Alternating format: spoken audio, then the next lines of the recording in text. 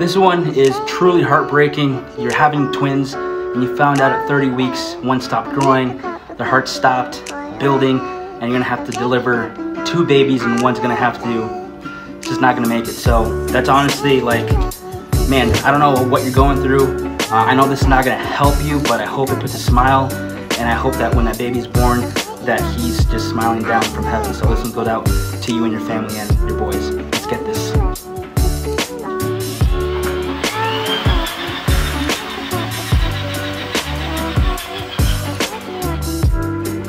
I'm incredibly sorry for your loss. I hope you guys enjoy this piece. God bless.